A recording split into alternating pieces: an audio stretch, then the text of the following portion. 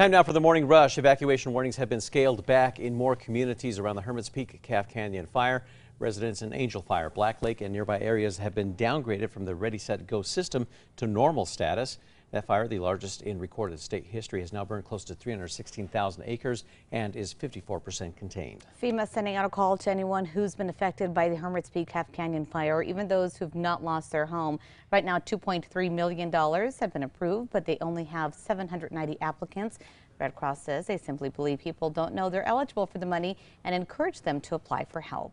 Meanwhile, the Black Fire in the Gila grew another 8,000 acres over the last day. That is now up to 258,000 total acres burned. And that remains the third largest wildfire in New Mexico history after the current Hermit's Peak Calf Canyon fire and the Whitewater Baldy fire from 2012.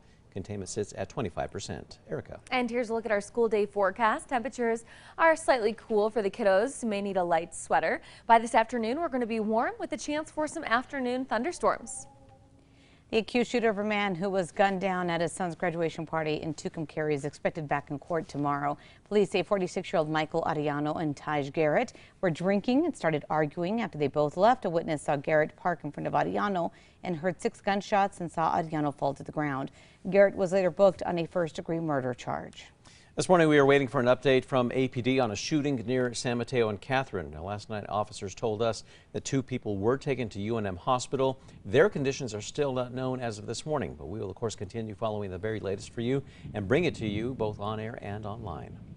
This morning, police are asking witnesses to the deadly shooting of a teen girl to come forward. Police say 13-year-old Alexis Miller was riding in the backseat of a car on March 28th near I-25 in Cesar Chavez.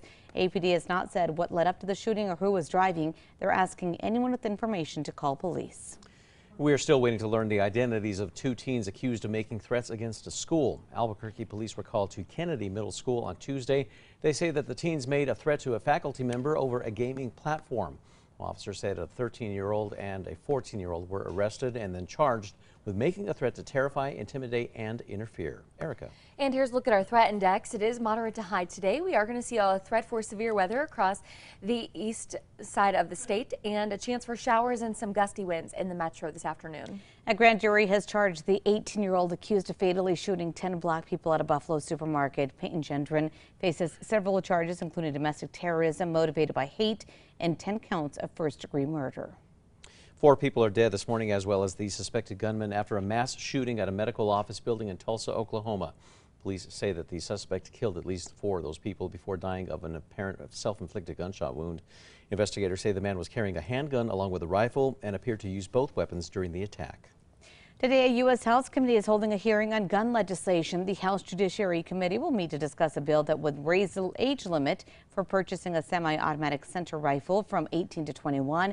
The bill would make it a federal offense to have or to create large capacity magazines and would create a grant program to buy back such magazines. Erica.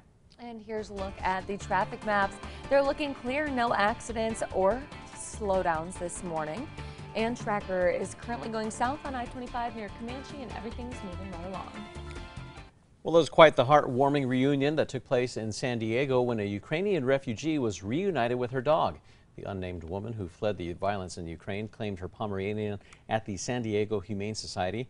Now, she had made her way into the U.S. from Mexico, but her companion had to be kept under quarantine for about 28 days. Time now for the 5 facts. And number 5, an Indigenous artist whose work features Dene female superheroes is being showcased in Albuquerque.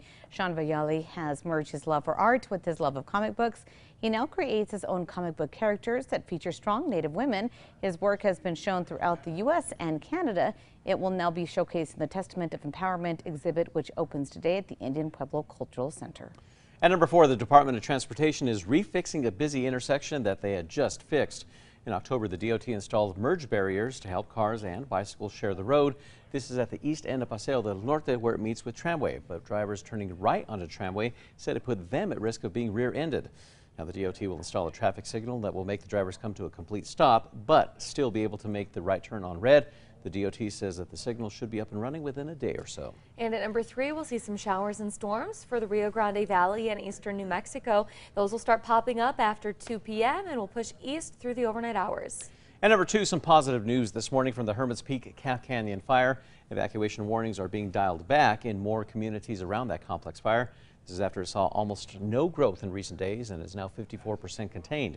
Residents in Angel Fire, Black Lake, and nearby areas have been downgraded from the Ready, Set, Go system to now normal status.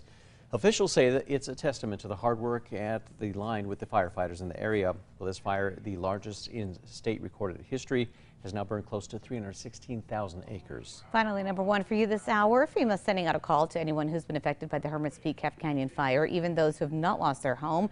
Right now, $2.3 million have been approved, but they only have had 790 applicants, which is concerning, especially considering the number of people, 27,000 people, who've been evacuated in some form. Here are some of the reasons you could get help: rental assistance, lodging expenses while being displaced, or money needed for home repairs.